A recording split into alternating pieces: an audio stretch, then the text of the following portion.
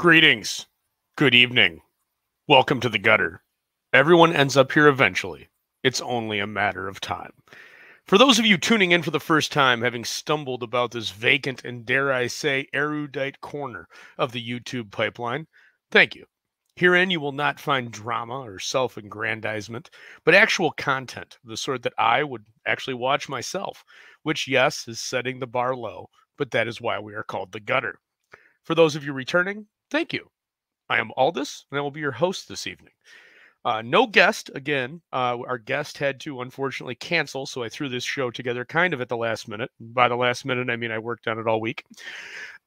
This week of fathers and friends, authoritarianism versus independent anarchy, surrealism in all of its distilled true reality glory, a fever dream of sorts of cyberpunk merged with a bizarre pop culture credo, or in shorthand, all the metaphorical glory that can be condensed down into a rhinoceros in a swimming pool, or as it is colloquially known, Bruce Wagner and Julian Allen's Wild Palms. When we last left you, whether you want to call yourself a gutterite or a gutterine, I guess for the 7 or 8 souls that are fans of this series, and depending on personal preference, the topic du jour was that of the underground and the independent comic response to the Comics Code Authority, the rebellious onslaught of material that pushed the boundary of acceptability and creativity. And tonight we continue that discourse in a fashion, with perhaps fashion playing more than just a parlor game of parlance amongst meanings. And that is quite literally perhaps at the heart of the matter, but arguably it is the heart that matters more. You see, when addressing intrinsic meaning into something that is wide open for massive interpretation, empathy plays a role in associating with the primary character. This is not a skill I am good at. Yet a good writer, though considered possibly endangered by the World Wildlife Federation standards in contemporary publishing, should always be able to manipulate the reader into following the yellow brick road to the Oz of their choosing, framing things out so that the reader arrives at the appropriate question formulated in their unconscious mind in such a fashion that they themselves, the reader, believe it to be wholly their own creation and not one that was subcutaneously implanted with all the violence of a proboscis being directly jabbed into their brain, left or right hemisphere aside for the moment. In short, you want them scratching their head not at the open wound you left, but with the idea they themselves believe they formulated. So, with all that being said, let me turn over to the chat and see who we've got here this evening. Eric Grant, always good to see you, sir. Thank you for joining us. It's always a pleasure. We've got Finatra, Woot, indeed. If ever there was anyone with a praying mantis as their icon, Finatra would easily be my favorite. And Belmont Press, always good to see you, sir. Thank you for joining us here. And Jolly Green, I believe this is the first time you. So welcome to the gutter, my friend. Good to see you. So with those things, pleasantries and greetings being out of the way, let us set the table a bit further. By the late 80s, there was another sense of creative opportunity that arose across the board within the medium of comics itself.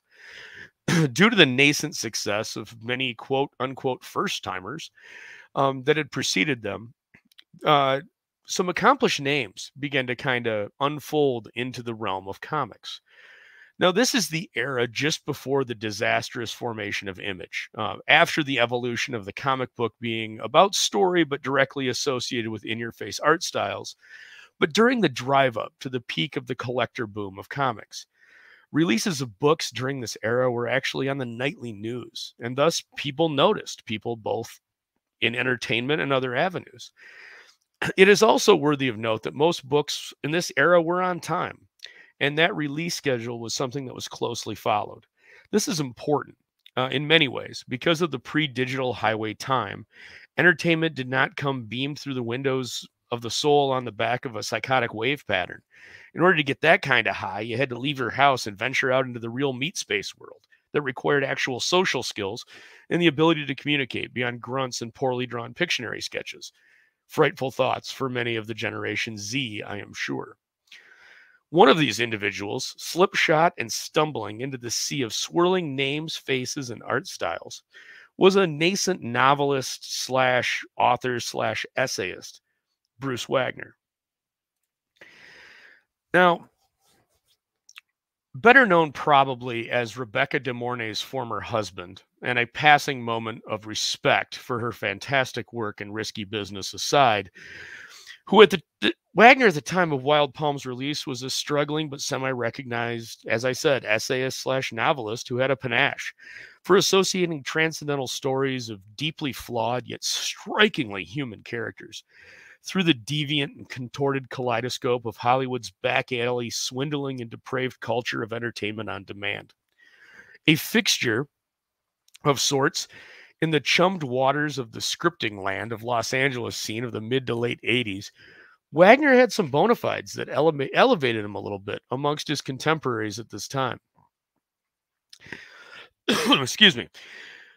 Probably, man, I don't know if it really counts, but elevated might be a strong word. I mean, if you were citing current year linguistics, you'd probably simply say that he had an IMDb page that had listed accomplishments, if not more importantly, for the long-term associations. He had worked with Wes Craven on Nightmare on Elm Street's 3 script, enough to earn a co-writing credit next to such illuminous names as Craven himself, as well as Chuck Russell, and the ever-notable, if often shamefully disregarded, Frank Darabont.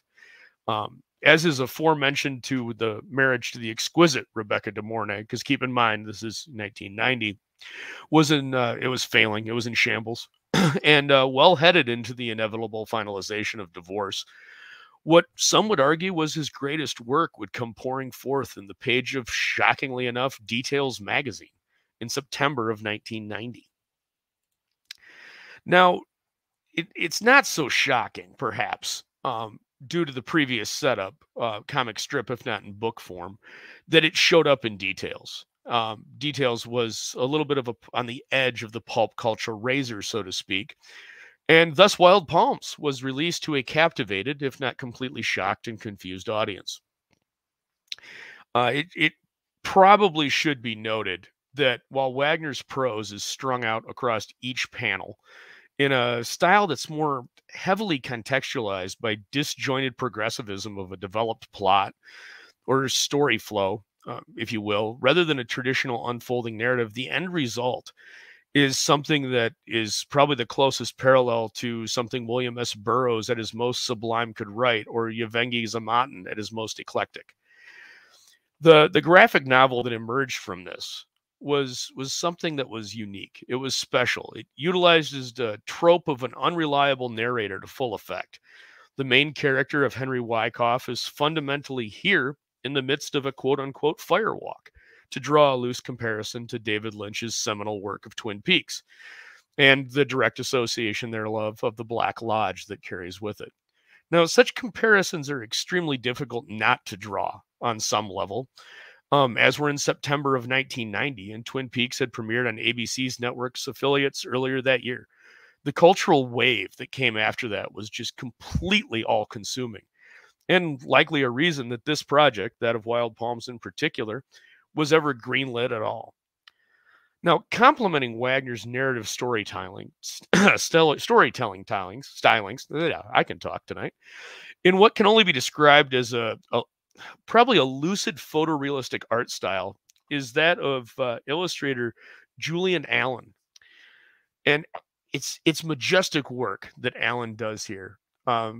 While Wagner's ability to delicately slice and alchemically transmute a sentence into something that's ethereally appropriate for the tone of the story is certainly a driving force behind why Wild Palms works so well, the real credit for the payoff goes entirely to Julian Allen's art.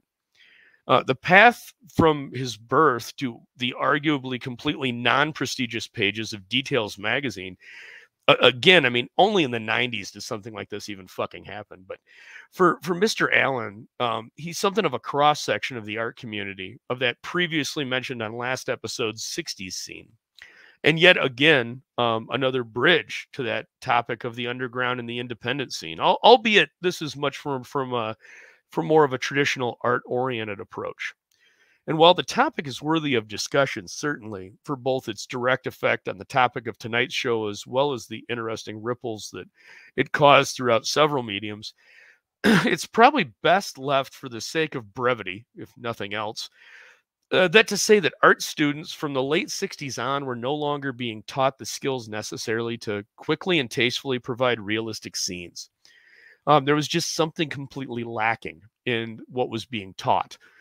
And so when titans of industry, Milton Glaser and Clay Felker, respectively graphic art and publishing names in their own right, depending on your particular reading choices and cultural reference, launched New York Magazine in 1968, Allen was the first person they called to be the staff illustrator. The job title appropriate is extremely appropriate for Allen.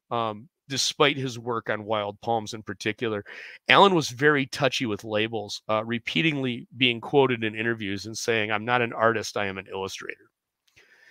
And so that it was that Allen emerged, thanks to his acceptance of the job, into the New York art scene.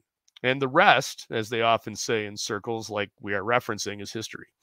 Allen went on to do pieces for all the big press glossy magazines that decorate the edges of the newsstand: Esquire, Rolling Stone, Time, Newsweek, and on and on and on. But present for both the media exploitation of the Watergate events, as well as Ted, I'll Have Another Martini, Kennedy's incident at Chappaquiddick, his pieces bookend stories with a note of flair and a sense of heightened realism that really stood apart, especially in the latter portions of the depraved decade of disco that is the 1970s.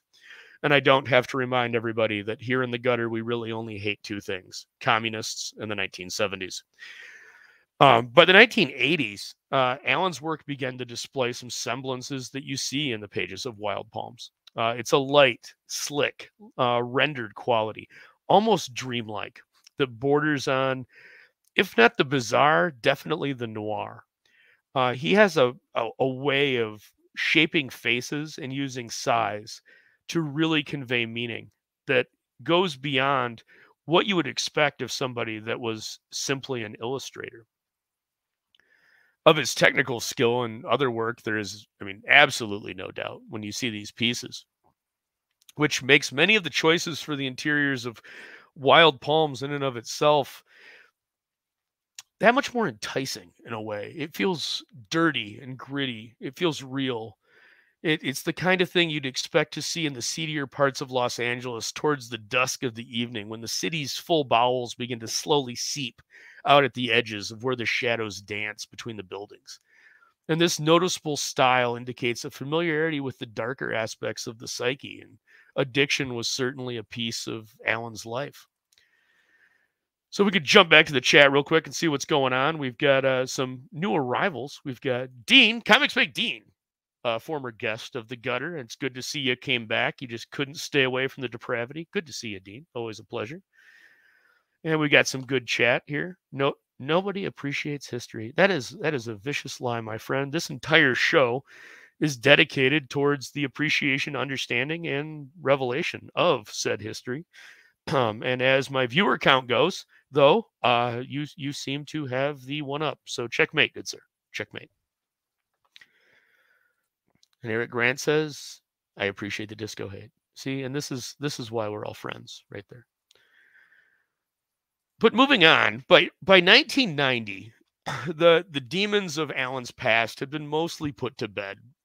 Julian had kind of found a good groove. He was getting consistent work. And it was around this time that the editor for Details magazine, Derek Unglas, who was an old friend from their younger days in England when they were both art teachers, reached out with a project for him to collaborate on. And that project was Wild Palms. Now, there's many things that you can say about Wild Palms, but I think the first thing you need to ask is just a simple question: what is it? So Wild Palms is, if it's remembered for anything, it's more than likely being remembered for being an ABC miniseries that aired in May of 1993, and that's because of the marketing that directly associated it with executive producer Oliver Stone. Nobody really remembers the 2 to 3 pages in Details magazine that sourced its benign creation. For whatever, and that can be a positive or a negative depending on how you look at it. When the series debuted in May of 93, a graphic novel was released through Arrow that was received warmly, but limitedly. And while this isn't really surprising due to the infatuation that contemporary culture carries with, I guess, digital entertainment over the written word, which I guess, if I may editorialize a little bit on my own show, it is more likely to be cited by future anthropologists as one of the table legs that called our culture's descent into depravity, ignorance, and the general dustbin of history than anything else.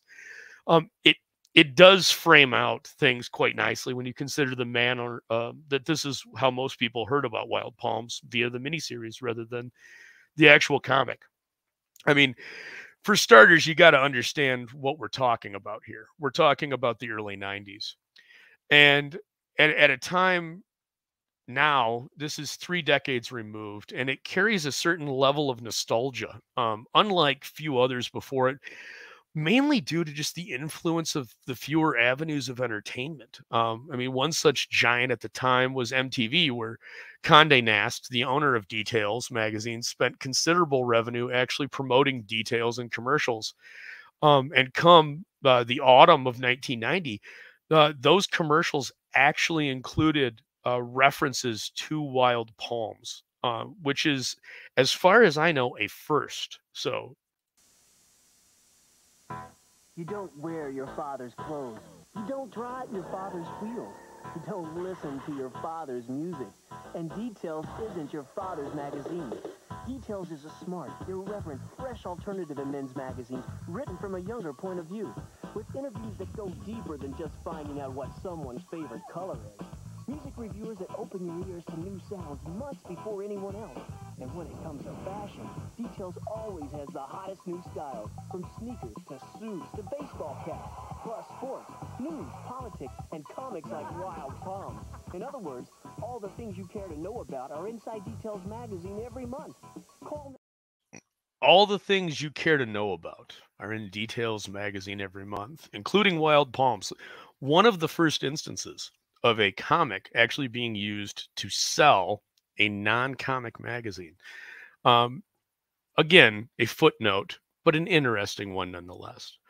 And the first thing that strikes out from those pages of Wild Palms that they show, and anytime you pull up any page of Wild Palms, is the work that Julian Allen's art is just poured into it.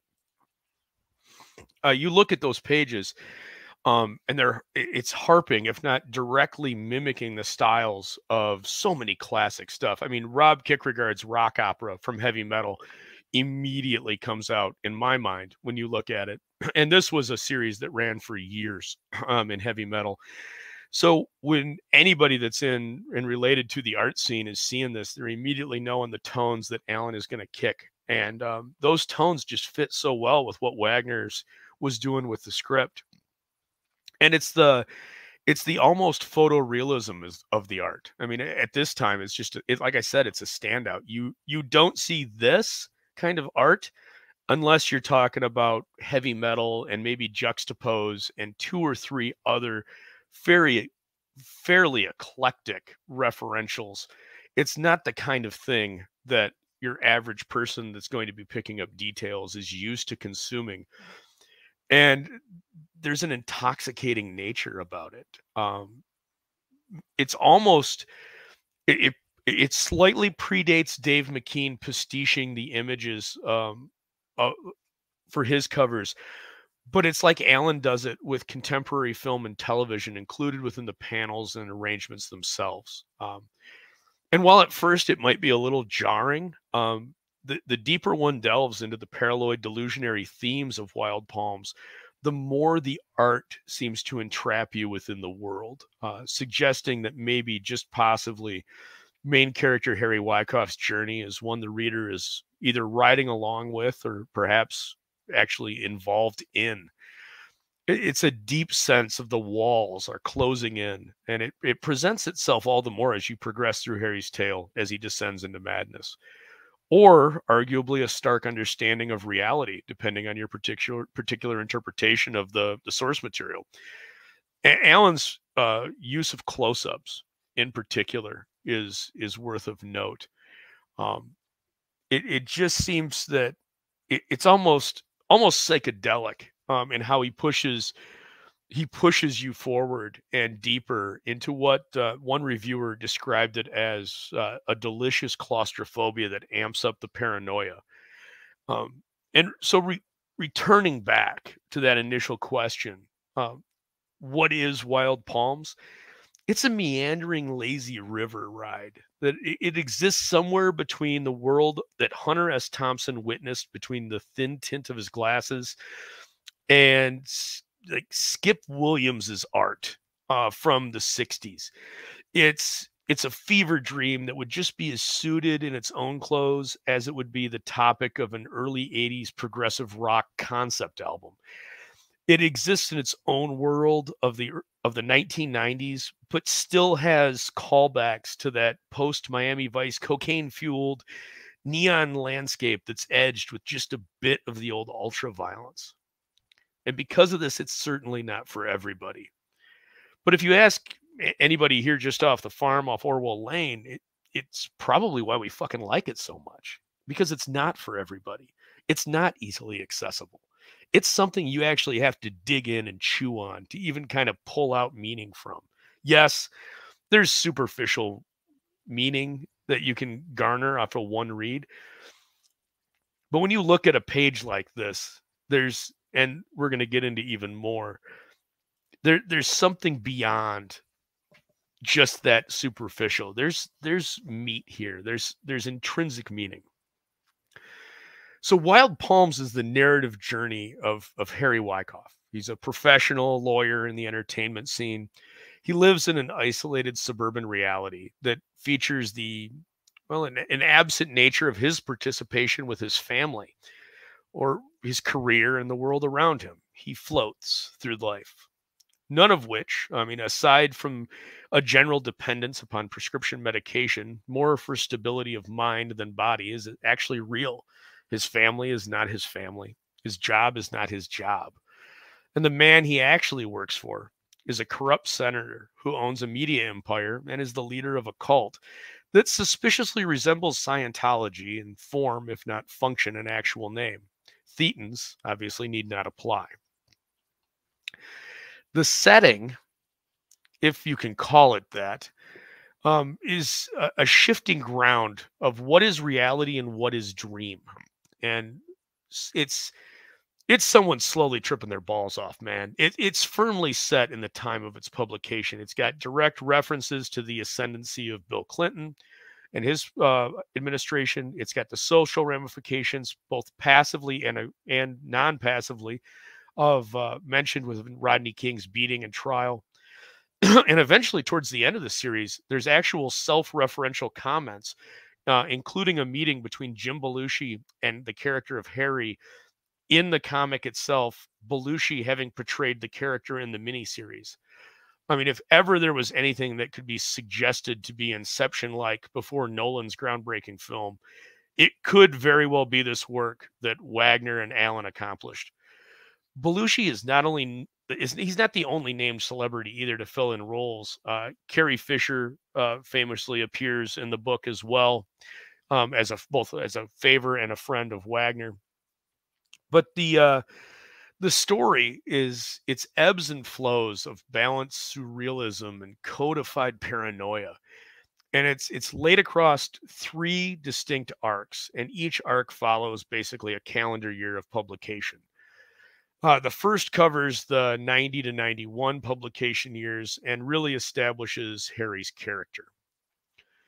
All the falsehood and lies within the narrative structure, and it does this delicately before slowly pulling back the layers of the onion to reveal the core of the obsessive self-reflective terror that's actually occurring in here. And make no mistake about it, there are layers of terror here. It introduces Harry's wife, Beth, who's a fashion designer, his son, Cody, his daughter, Deidre. These are the core establishment of his world. But it's a facade. That innocent family structure is important for the deconstruction of Harry's psychosis. If you don't have that innocence, the deconstruction is not nearly as effective, and it works so well here. The disappearance of his childhood friend Tommy and the emergence of his high school girlfriend Paige are kind of the driving factors that push the journey forward. Excuse me, almost as if he's pushing Sharon's boat out across the river Styx. Only Harry's the only passenger, and he's 2 cents shy of the toll. There's moments of normalized violence that are patterned next to the boring life of a suburbanite in stark fashion. In this sequence, at a party, Harry's mother-in-law gouges out the eyes of a renowned artist and fellow guest that's there, followed by her also drugging Harry, and the resultant hallucinogenic trip begins the catharsis for the character. And it is also important. That's the first appearance of the Rhino.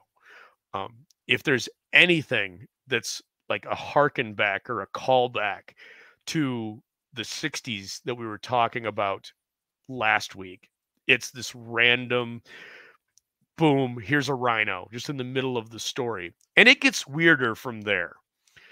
Felix Haas has joined us. Greetings, sir. Always a pleasure to see you. And Dean says, I can feel that coat. Well, man, the visceral imagery only gets more associative as we go through this for sure. Harry's changes, both in mannerism and, like I said, this general psychosis, only continue to accelerate. He changes careers. He goes from working for his law firm to an employee of the notorious Wild Palm Agency. And herein, his friend Tommy reappears, wearing a different face. Tommy shows Harry a doorway at the bottom of his pool and the series of secret tunnels that it leads to. And this kind of starts off an accelerated descent. It kind of closes off Arc 1, if you will. And then the establishment of Harry's world has been complete. And we've introduced, now we're going to introduce the opposing forces that operate on either side of that world. The fathers of the Wild Palms group and the friends of the resistance against this pseudo-religious cult that's infecting society. Again, that authoritarianism versus independence, but it's brought to you wholesale in a manner that Rod Serling could be proud of. And it culminates in the introduction of perhaps one of the oddest characters in the series, the Maps to the Stars boy, a child with tattoos of stars all over his body. And as the closing bell rings, as the first arc fades into a nothingness sea, Beth, Harry's wife, has gone missing and Harry's arrested for her murder. And I think on that point, as I cough a little bit, I am going to take a quick intermission. Excuse me.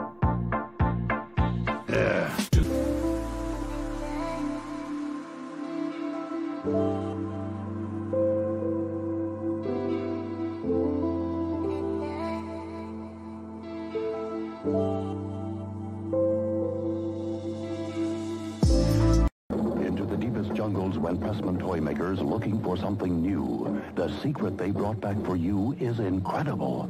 The Pressman Witch Doctor Head Shrinkers Kit. Plastic flesh, mixing cauldron, and petrifying potion. Just pour it into the mold, and in minutes you can add monster hair. Paint it with a coloring kit included, or make up your own decorations. In 24 hours, the heads shrink down. Now, shrunken heads for all occasions. Collect them, swap them, give them to your Witch Doctor friends. You can always cook up more with Pressman's Witch Doctor Head Shrinkers Kit. Yeah. Welcome back. So, kind of going back to that closeout of the initial discussion on Arc 1, if you will, that first year, that 90 to 91.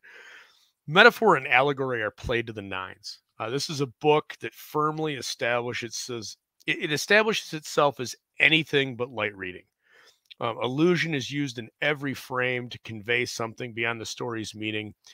Think of it as a Rubik's Cube, and with each twist, you're opening new possibilities and changing patterns of meaning. There are times it even feels like Wagner and Allen are channeling something beyond what the text is drawing across. To a large degree, you want this book to mean more than it probably really does. And that is such a fantastic accomplishment that it alone would be worthy of note. But wait, there's more. We've still got 2/3 of the run to go. As the middle arc opens, and this covers again the 91 to 92 publication years, changes were coming for both the series and the future. ABC had greenlit a miniseries to catch on the proverbial wave of the continued Twin Peaks cultural phenomenon. And more importantly, Oliver Stone had signed on to executive produce the miniseries. The hype for this thing was at an all-time high. And this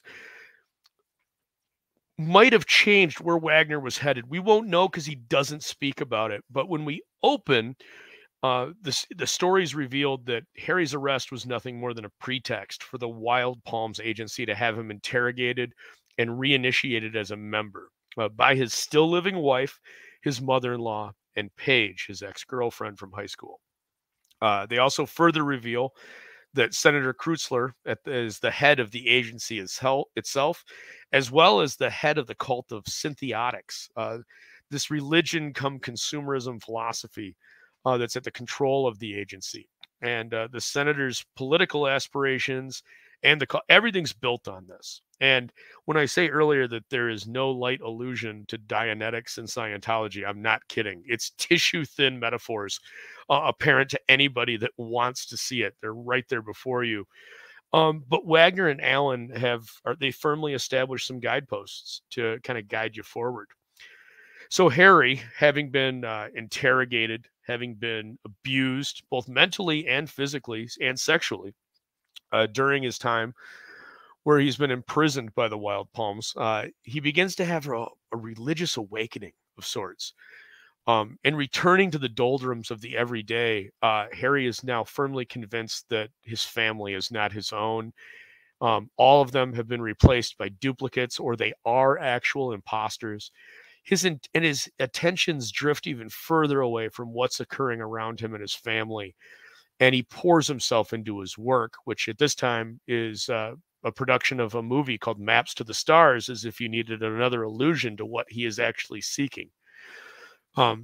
New characters are introduced, both friends and fathers alike. The most important of which is Chicky Stein, and he's a fatal character that's dying of cystic fibrosis.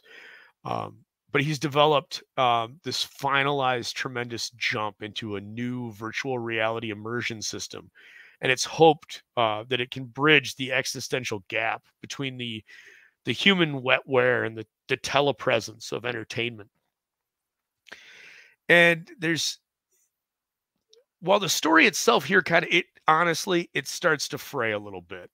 It's almost like we've got the development of too many cross plots, and you're starting to get some random collisions that just don't make sense. But the momentum stays moving forward for the most part into Harry's continued slide into this oblivion. And if anything, it's now much more with a stark flare that existed in the first arc. And this second arc concludes again with the Rhino, the pool passageway, and Harry packing a bag and disappearing into the tunnels. The third and final act is covered in the 92 to 93 publication years and firmly aligned with the release of the miniseries of the show itself. The story opens with Harry as almost a completely broken man and living in a synthiotics convalescence home of sorts, almost like he's been fully embraced and adopted what the cult had to offer. He's reading Senator Kreutzler's books on synthiotics, philosophy, and living with his fellow inmate / resident / cult member / believer / girlfriend. And it's in this blending of the real and the Wild Palm realities. It kind of begins to cross over. Here's where Jim Belushi visits Harry to get an idea of the character he'll be playing in the miniseries. Dana Delaney, who plays Beth in the miniseries, shows up in the book. It's like Harry's pseudo dream is like a walking nightmare come full circle. And he's talking to the man that will be playing him in his own show. He realizes he needs to close the loop, so to speak, to get anywhere.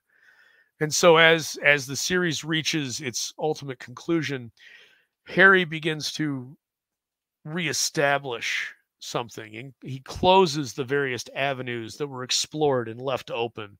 And Wagner does an excellent job of this. Every open plot thread is handled with a deft hand. So he goes back and tries to connect with his son, or at least, the very least, who he initially thought was his son, Cody, who has now established a path to taking over the Wild Palms Agency, Senator Kreutzlitzer's heir apparent, if you will. But Harry still suffers from that same distance that was present before any of this started. If you go back to Arc 1, that hesitant distance he had towards his son still remains. He goes and visits Paige, and whereas before there was a passion and a longing and a huge sense of guilt because he had those feelings, but yet Beth was still the love of his life, he finds Paige dying of AIDS. And she informs him that his mother-in-law strangled Beth to death and that his daughter Deidre is to marry Cody to become Synthetix royalty. And something intrinsically, for the first time in the book, seems to snap inside Harry, because he's even more despondent than he's ever been before. And yet he's at his most absolute real, too. It's like the remaining connections to the last vestiges of reality that he was loosely holding on to. Both his conscious and his self-identity have been snipped completely. And Peter, the boy with the star tattoos, who's his actual son, meets up with Harry and provides him a gun. And together Peter guides him to do what he has to do to close this loop. And so they go to Senator Kreutzlitzer's house to kill the prophet. And Harry doesn't shoot him. He ends up beating the man to death before injecting himself with an overdose of drugs. And while dying, has a hallucination, a beautiful end of this fever dream of a book. His existence ends on it, of this picturesque life that he had way back at the beginning. And the isolation and fulfillment of climaxing inside his wife being the last memory he clings to, as visions of his family and safety and the passionate embrace with his now deceased wife are there. And it's this excellent ending. It paints this glorious picture because it defines the subtle layers of paranoia and insanity and pop culture and the economics of mid-90s Los Angeles and the entertainment industry. It's all laid bare, right? It's the depravity of an industry. It's the meat grinder of the personality. It shows you how fragile all of our senses of self are. And it's on full display. You watch a man fall, nude, rude, and in every sense of each of those words. No reason is given for the multi-layered conspiracies that are laid throughout the book, that even Harry takes a part in. For there's no real reason viscerally appropriate enough to even rationally explain them. It's the brutality of reality on display. It's shifting identities. It's doppelgangers. It's dark shrouds of souls harvested for nothing other than the pleasure of taking everything all fully laid out, like a table set for dinner, but food's never put down. Wagner and Allen don't pull any punches. Now, and fair enough, they don't land many either. In a work like this, you don't have to. It's not a bout. It's not a fight. You're not trying to fight the reader. It's a wooing. It's dinner in a movie with a little romp in the back seat, but just enough of a romp that you have to get the interior detailed the next day. And Monday morning, that lingering smell never quite left the cabin. It's a heavy musk. It's not the kind of book you talk about in polite company, nor is it the type of thing that most people want to read. But once you start, you can't put it down. It draws you in, and it becomes something more. It's a piece that needs more attention, but will never get it because of the very fact of what it is. It's almost like there's too much truth there. And I'm sure Wagner didn't intentionally just make it that way to make it more surreal. But to anybody that pays attention, there's more than even a dalliance of the truth of the edges of the entertainment industry. And you need not look any farther than page 1, where the statement is made that Cody is already 5. It's a miracle that he hasn't been molested yet. This gives an intrinsic understanding of what Wagner is talking about, and it's laid bare throughout the entire concept of the book. I think Harry represents the reader in the most offensive and foul way that is rarely done and even more rarely accomplished with any tact. Harry is passive. He floats through the story and is incapable of changing the path he is on. He doesn't initiate any action. He accepts that which occurs around him, guiding his false sense of choice, and lives an empty, almost fruitless existence, a pinball, bouncing through a game controlled by somebody else.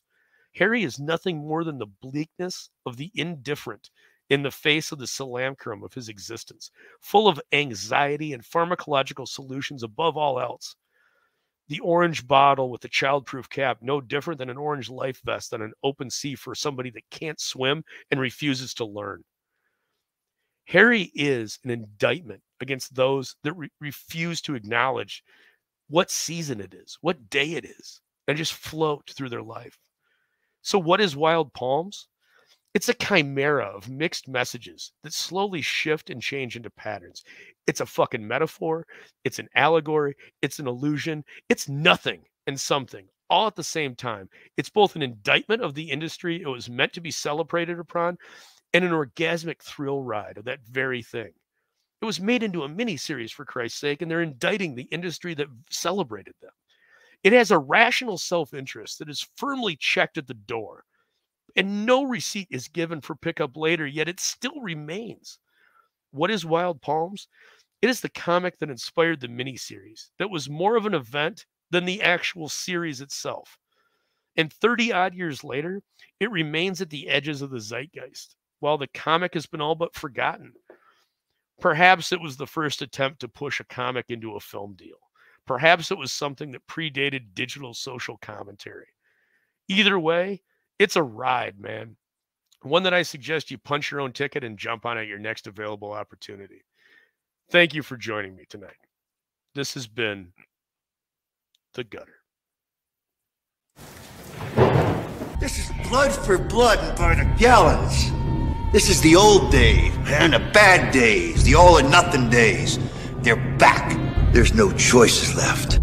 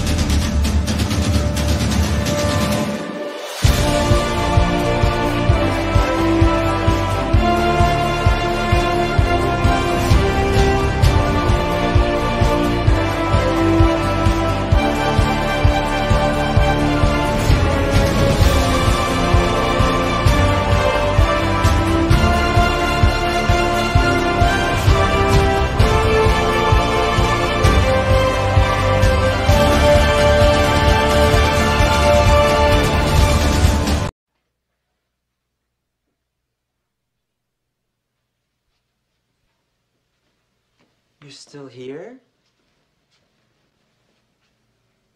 It's over. Go home.